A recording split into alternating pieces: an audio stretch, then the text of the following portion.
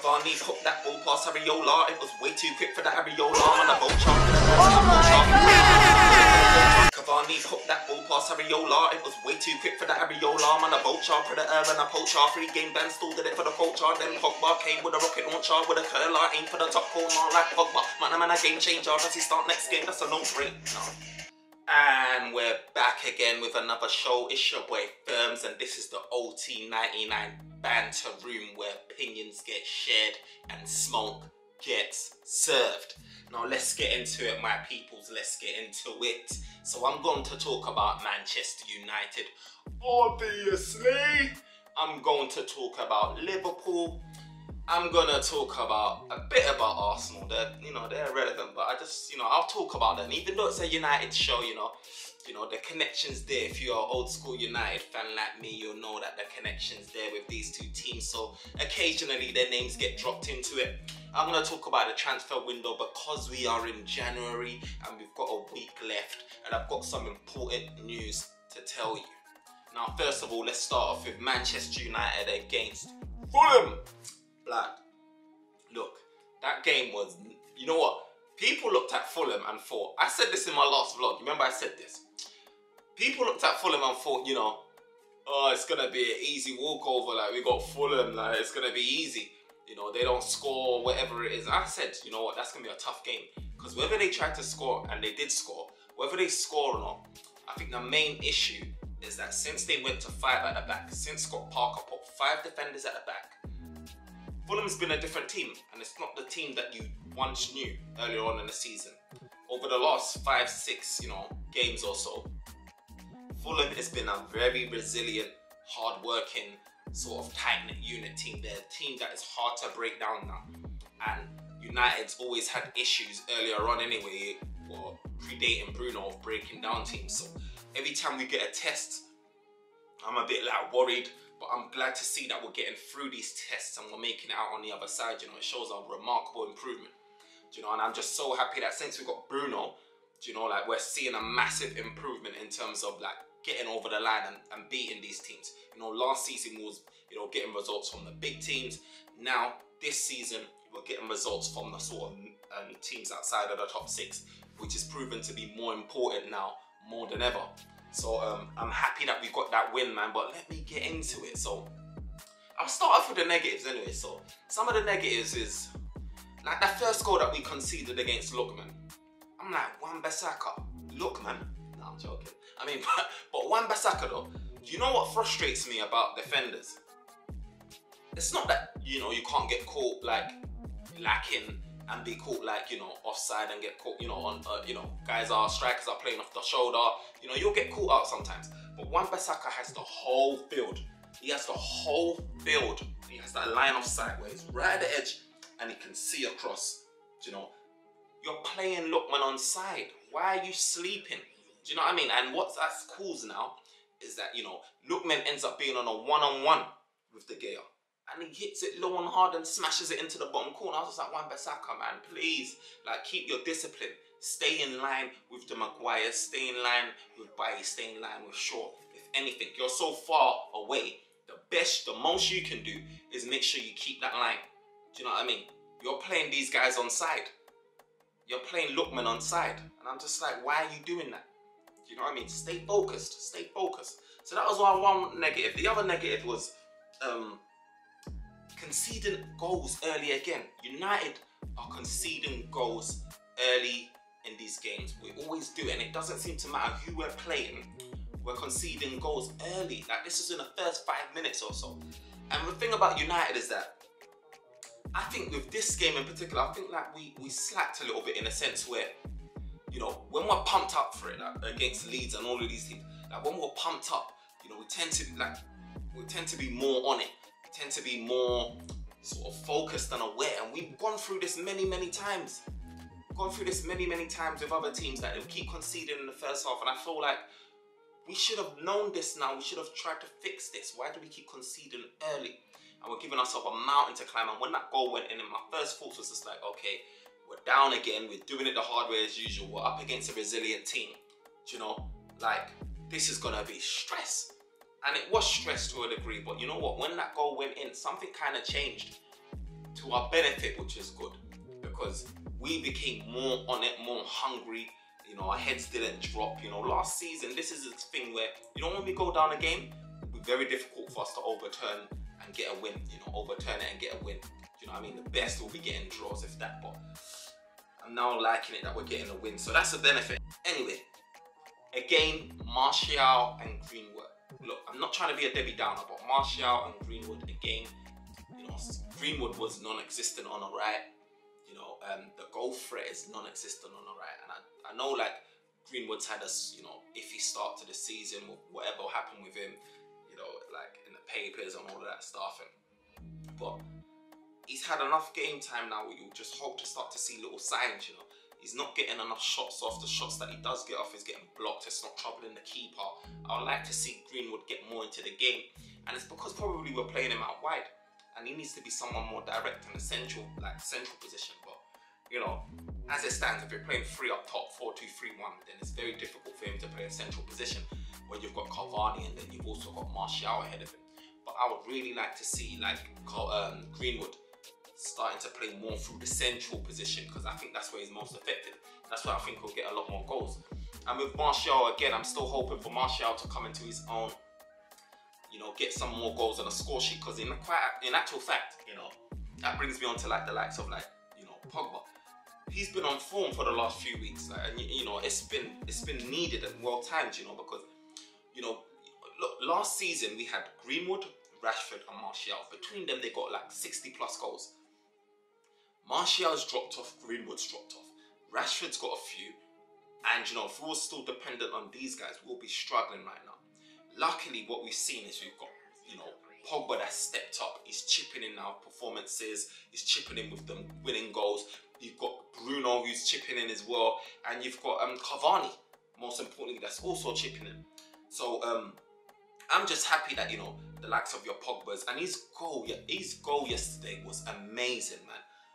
That screamer, man, from the edge of the box was just a joke. And not many guys can score goals like that in the Premier League, which shows why Pogba, you know, when he's on form, when his head's in the game, he's one of the best players in the world. He's one of the best players in the world. I mean, there's not many you can compare with, you know, your De Bruyne's or whatever it is. There's not many, you know, there's attributes that he's got that many hasn't got, you know.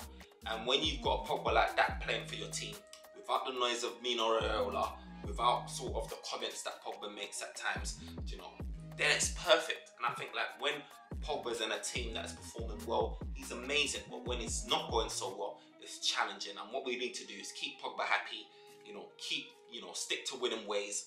And then hopefully, you know, come the end of the season, he will sign the thing or he would move on. But I think United at the moment is in a win-win position with Pogba, because, you know, some say, you know, Pogba, you know, he's playing for the move, you know, to Juve or Real or PSG or wherever it is.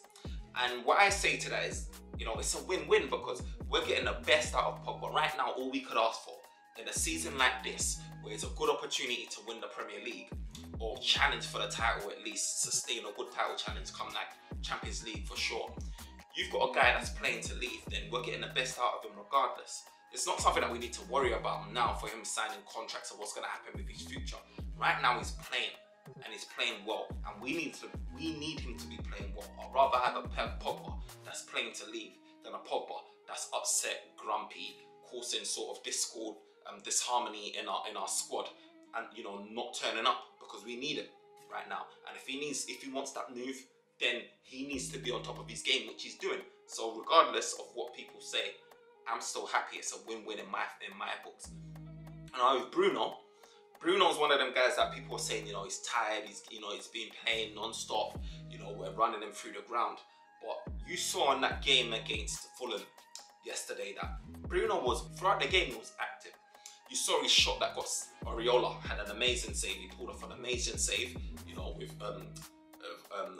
Bruno's long ranger. He also, like, pulled off a nice save when Bruno whipped in the ball to Cavani. Cavani got his head on it, and then Areola made that save. You know, there was plenty of that.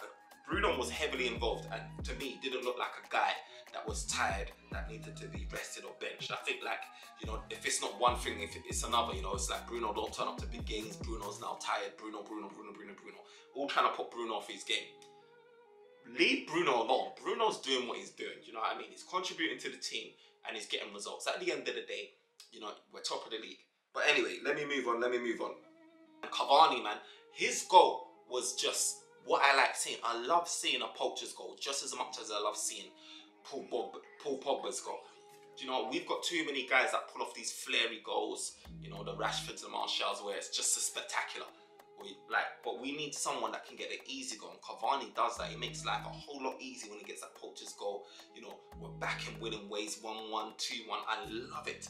And Cavani, man, just give him the extension now. Let him sign that contract. You know what I mean? And let's start thinking about, you know, spending our budget elsewhere outside of a striker, because for me, he's certain and he should be starting every single game. Look, moving on. So, Man United has gone 17 games, away games, undefeated. Now, we've matched the 99 teams away goal record. Shout out to OT99, I had to throw that in there. We matched their record. Now, what does that say for a guy that's a PE teacher, a guy with no tactics? What does it say? He matched the 99 teams away record. Take it in, man. Look, I'm just saying, like, you know, stats are stats, innit? Numbers don't lie. He's matched the record. So we're 17 away games unbeaten. And you know what I mean? Like, I feel like I'm happy right now. I'm happy right now. We're progressing, you know, in the league. We're doing well. And long may it continue, man. And you talking about away records, let's talk about Liverpool's away record. Because Liverpool went 3 years, 68 games unbeaten away from home. And Lord knows I wanted it to be Manchester United that took that record. But you know what? It's cool, because you know what's even more funnier? That Burnley took that record. Burnley took that record away from you guys. And you know what? It gives us the opportunity to catch that record and just smash it to pieces. But you know what? Let's talk about that game though, the Liverpool and Burnley game. Let me just get sidetracked. I have to talk about it. So the Liverpool and Burnley game was funny, man. It's like Liverpool still hasn't clicked up top. They still haven't clicked, you know. You had Ashley Barnes just running off the, like, I always, as the longer that game went on, the longer that Liverpool didn't put that ball in the net, I always thought, you know what, there's a small danger here that, you know, Burnley can come away with something. I wasn't expecting them to win the game, but I was expecting them to get at least a draw. But the more I saw, you know, Ashley Barnes, like, hugging that line, running off the shoulder, getting those through balls in, whether it be over the top or to the feet, I thought, something could happen here. And lo and behold, it did. You know, it was one-on-one with a keeper. He got there first. What's his name? I'm saying Ariola. Alisson came out, tried to make the save, missed the ball completely, clipped Ashley Barnes, and it led to a penalty. You know, and then he comfortably tucked it away. You know, and even though, you know, he gets the right way, you know, Alisson gets the right way, but you know, the penalty was nicely placed. You know, and it was 1-0. And this Liverpool's strange, because this is the same team that, you know, smashed. Was it Palace 7-0? It's like they saved all the goals up for that, and no more goals are coming. Everyone's trying. And you know, they brought guys on. I see them switch it up. You know, they started Shaqiri. You know, they started Origi, and Origi's miss. That's unforgivable. It's unforgivable. But you know what? It's also understandable, because if you've got a team that's low on confidence, if you've got a team where, you know, look, Liverpool is a team that don't really rotate their players. They're being forced to bring in other names now because of lack of form of their current existing team. They're forced to bring in players now because you've got Fabinho and you've got Hendo playing centre back now, where you have to bring in different midfielders or whatever. So what we saw is the introduction of Oxlade-Chamberlain, you know, through injury issues or whatnot. He's been out, but you know, he gets game time here and there. And then we saw Origi and we saw Shaqiri. But these guys are guys that are not match fit. These guys are not guys that are really getting any game time. Look at how many minutes Shaqiri's played this season. Origi, you know, Oxlade-Chamberlain. It's not a lot. And when you bring them into games like this, where your team's already low on confidence and low on sort of form, and expect them to, you know, pull things out of the bag from the get-go, it's not always the case, you know. You know, Arsenal and Arteta, you know, flipped up the team. They brought in Smith Rowe, the youngsters, and they managed to start getting some momentum and getting games. They're about 4 or 5 games unbeaten now. But it's not always the case that happens, you know. And I think Liverpool's going to have to give these guys time, give Shaqiri's, the Origis, or if you want to still stick with them, and Oxlade-Chamberlain's time. And, you know, eventually they'll get match fit, they'll get sharpness, and they can contribute, you know. And Jota's still on a mend, he's still going to be out for some time. But, you know, Liverpool can get back into it, you know. They still look dangerous, they still look, you know, hungry, and we've got them. They've got an opportunity, you know what I mean, you know, we've got them again, FA Cup. So, you know, it's an opportunity for them to show what they're made of, you know. But United's going to rotate the squad, obviously. But we're still going to have a strong enough squad to deal with Liverpool. So let's see the outcome of that anyway, man. Let's see the outcome of that. But yeah, United is 2 points clear. So we're 2 points clear now in the Premier League. City's right behind us. But, you know, there's been some interesting news. So City's behind us with a game in hand. But there's some interesting news that broke out today. So, City just confirmed, so Pep just confirmed that De Bruyne, you know, if you watched the game against Villa, you would have known that De Bruyne was substituted. He came off injured, or he was injured anyway. I didn't watch the game myself personally, but he came off injured, limping. He pulled his groin, he's pulled his hammy, sorry, pulled his hamstring. And, you know, Pep came out today and said he's out for 4 to 6 weeks. 4 to 6 weeks. Look, De Bruyne has been City's talisman. You know, where they've had no striker, you know, he's been the guy. He's been playing in more advanced positions. He's been contributing heavily with assists and creativity for City's team. So it's a huge blow. If there's any player you don't want to lose, you don't want to lose De Bruyne. Yes, Gundogan has stepped up. Yes, he's performing well. But De Bruyne, everyone knows, if you know anything about knowing anything, De Bruyne is the guy that you don't want to lose from your team. And he's out for 6 weeks. So the impact that could have in a title race could be massive. Massive, massive, massive. Because City didn't look like a team that was going to drop points anytime soon. They looked a team that was basically back to the old City, invincible. And this could be a spanner in the works. So we'll just have to wait and see. You know, can Pep pull it out the bag, grind out the results, keep it going? You know, or is he going to drop more points? We'll have to see. But he's got some big games coming up. I think Arsenal might be included in one of those games as well. So we'll see what happens. Another big sort of injury news as well is Leicester. Leicester's team. So Jamie Vardy again. So Brendan Rodgers came out, you know, today and said that Jamie Vardy is going to be out. He's going to be out for about a few weeks. A few weeks is probably, I don't know, 3 weeks or more. He had a minor hernia injury. Apparently they've been putting it off for a while, but now they couldn't hold off for too long anymore. And now it's the perfect opportunity for them to get the surgery out of the way in this sort of window. So he will miss a few games, but it shouldn't be too crucial, and they should be able to have him back in time, you know, to make sort of a significant difference. But again, that's a big loss. When you're talking Leicester, you don't want to be saying Vardy and associating him with injuries. When you're talking City, the same with De Bruyne. When you're talking Man United right now, it's the same with Bruno, it's the same with Pogba. You just don't want to associate the names. So United's got a good, clear sort of bit of health, and I hope it stays that way. And I think the rotating is paying off. We can see like Oli, you know, Mr. No Tactics, he's rotating his squad, and the injuries is just, you know, minuscule. So again, shout out PE teacher, man. Shout out PE teacher. Moving on to the latest news in the transfer window. Talk about Pellistri. So I've been hearing in the news, you know, that Pellistri is seeking a loan move. You know, and his representatives are seeking a loan move for Pellistri. He's looking at La Liga to get that move, which is looking exciting, you know, because we all wanted to see a lot more of Pellistri by now, hoping to see a cameo.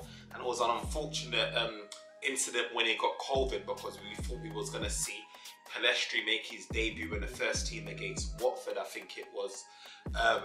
But yeah, we got COVID, so that sort of pushed back his debut. So I'm glad that he's going to get the loan move. Excuse me. I'm glad that he's going to get the loan move to some team in the Liga. Yeah, it's yet to be announced. So wherever he goes, I'll be keeping an eye on him. I'm sure you'll be keeping an eye on him as well. And just see his progress, you know, see if he lives up to what, you know, we all hope and want from him as United fans. Now Diallo's been training with the first team. You know, he seems to be gelling well with the first team, getting along well with the senior members. It seems like his debut is going to be fast-tracked sooner than what maybe originally thought. He seems to be impressing Solskjaer in training and impressing the rest of his teammates. So hopefully, you know, Diallo over the next, you know, few games we get to see him and see what he's about, man. But he's another exciting talent, you know, out of Italian football, and you know, he's got good sort of, anyone that's watched him has, you know, complimented his game, said that he's a, you know, a great talent. And yeah, we just hope to, you know, we hope that we realise that, you know, Man United, obviously I still want to get Jadon Sancho, and I want Diallo and Jadon Sancho to be competing for that, right? You know, there's rumours, you know, Dan James could be on a loan move next summer potentially. You know, Lingard is, you know, he's another one. So he's been linked with Sheffield United, but he does not want to go there. He's holding out for a better offer. But you know, that right hand side, you know, it just hasn't been occupied fully yet by an established winger. So we need to make sure that we get someone certified. So Diallo and Sancho competing for that side will be perfect, because you know, Mata's pushing on, and Donny van de Beek, he can play there, but he's not a winger naturally. You know, we want someone with pace and skill that can whip in crosses. And yes, you know, the likes of your Pogbas, your Matas, your Donny van de Beek can play in that position. I think for the long term going forward with the style of play that we want to be playing, we don't want someone like that playing out wide. You know, we want someone to be able to, you know, traditionally, you know, we had our gigs, you know, our Beckhams, you know, whipping in crosses. We don't want that from we don't want it from Donny or any other guy. You know, we want it from Diallo, hopefully, and Sancho. Last but not least, and this isn't related to Man United, but this is news that is trending, is Odegaard. Now, Odegaard has been linked with Arsenal. And this is a guy that had a lot of, you know, buzz around him when he was young, when he was just coming in. I think when he was probably like 14, 15, I was hearing his name, and every sort of European team was after Odegaard, you know. He was linked with big money and huge wages for such a young guy. I mean, I was crying for him at the club. I think there was not really a buzz like that for a youth player in a very, very, very long time. He was tipped to be sort of the next Messi. Like, it was that big. The buzz was that big. So Pep was sort of like, you know, I want him at Bayern.